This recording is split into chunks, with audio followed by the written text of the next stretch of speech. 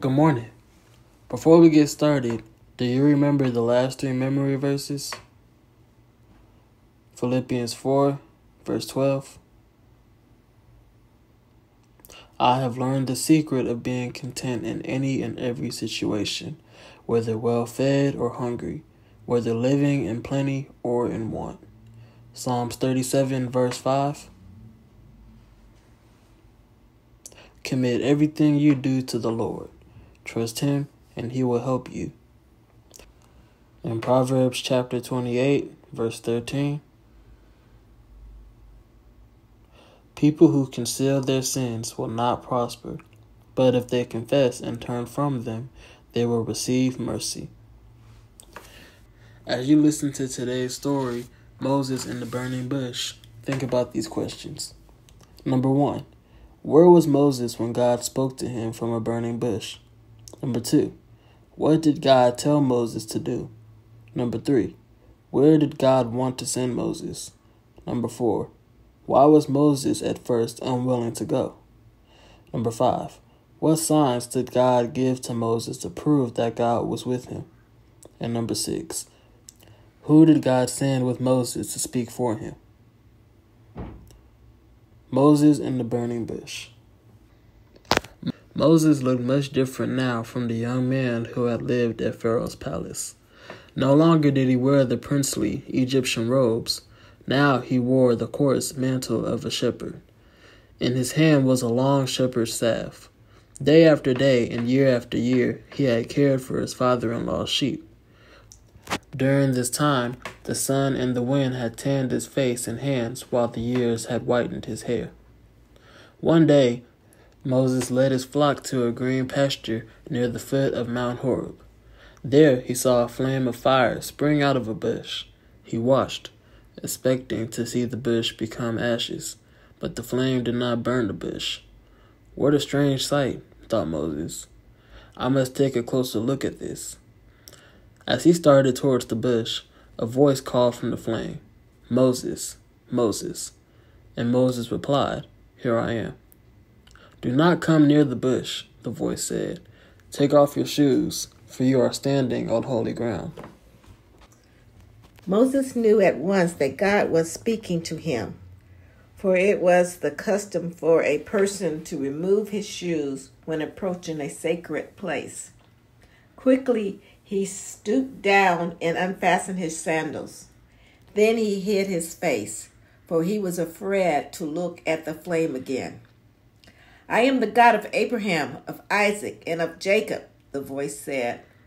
I have seen the suffering of my people, the Israelites. I have heard their cries. Now I am come to deliver them from the Egyptians and to bring them into the land that I promised their fathers. How glad Moses must have been to hear their good news.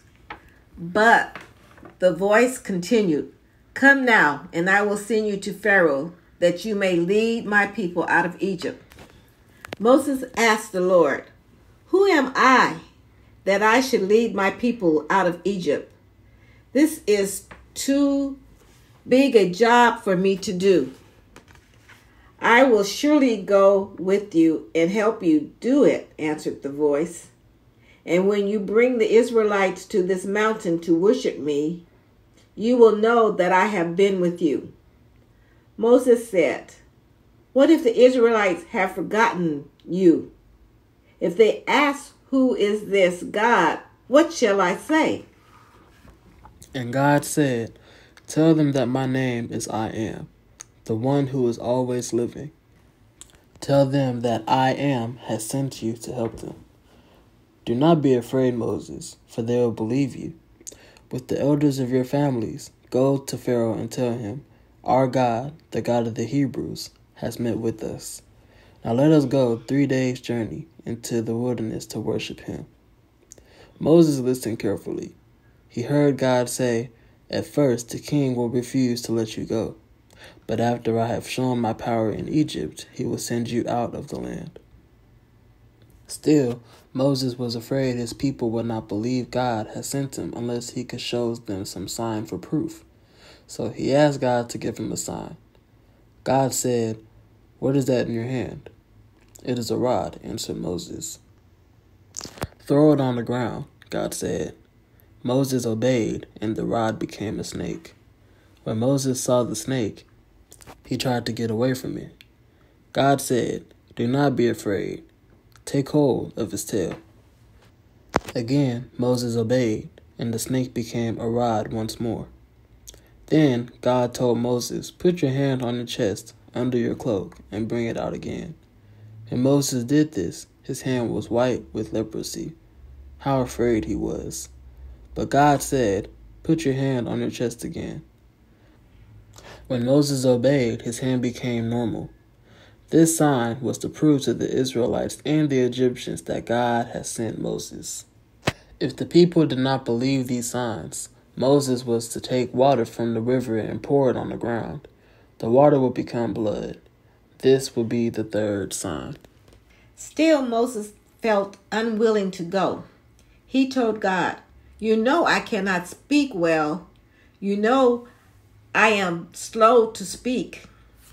Then the Lord reminded Moses, "Am I not the Lord who made man's mouth? Go, and I will teach you what to say." Then Moses pleaded, "Oh, my Lord, please send someone else."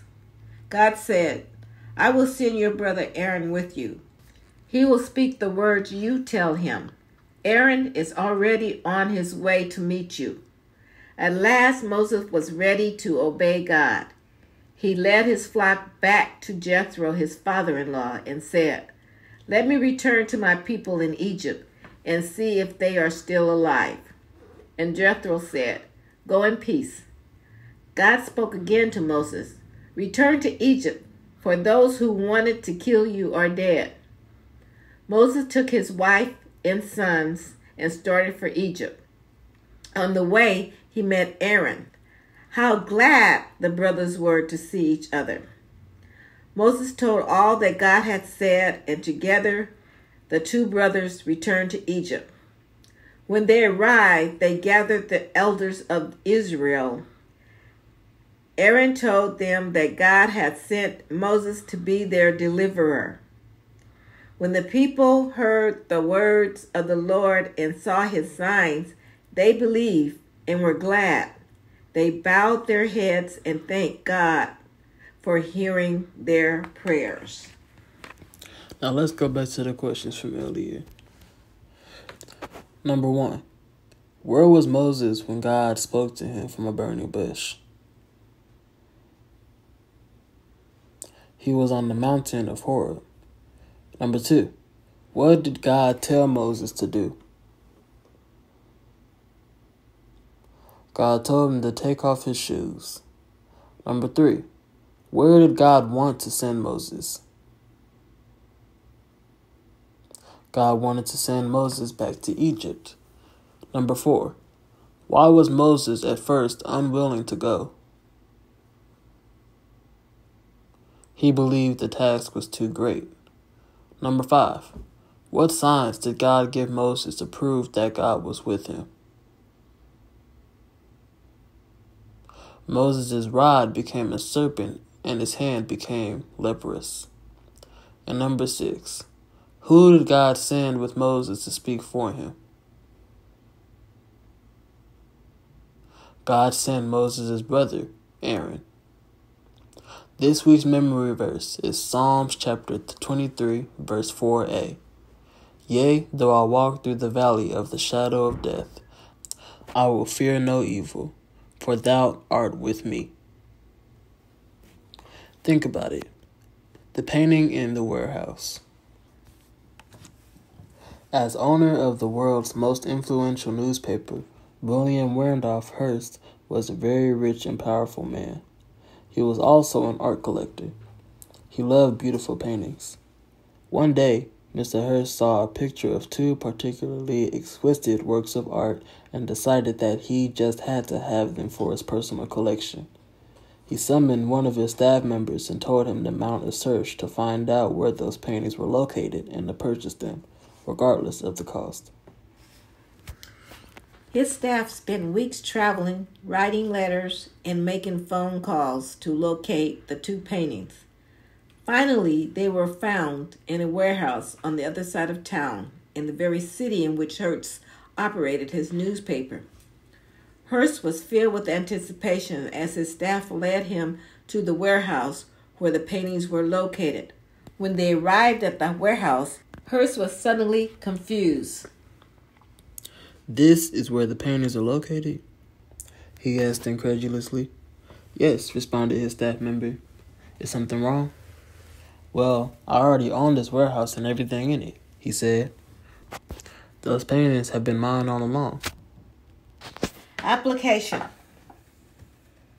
Have you ever felt like you were a nobody, a person who would never amount to anything?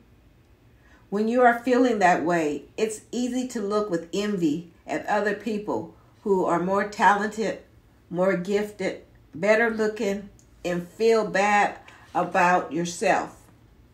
But it's likely that you haven't checked out the painting in the warehouse. God has given you talents and abilities that you probably don't even realize you have. The key is to discover them and to use them. Psalms 139:14a. I will praise thee, for I am fearfully and wonderfully made. And then our memory verse goes on to tell us in Psalms 23:4a, Yea, though I walk through the valley of the shadow of death, I will fear no evil, for thou art with me. Psalms 23:4a. This concludes today's lesson.